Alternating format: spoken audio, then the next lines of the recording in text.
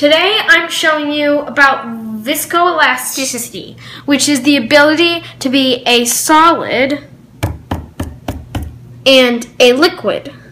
It feels like I'm putting my hands in a milky water,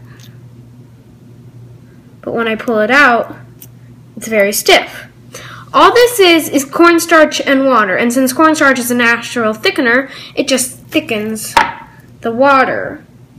And I also added a little bit of food coloring, and I just experimented with the cornstarch and water until I got it the right consistency, and I experimented with the food coloring till I got it the right color that I liked. And see, I pull it out like that, and then it just turns right back into a liquid and drips right off my hand.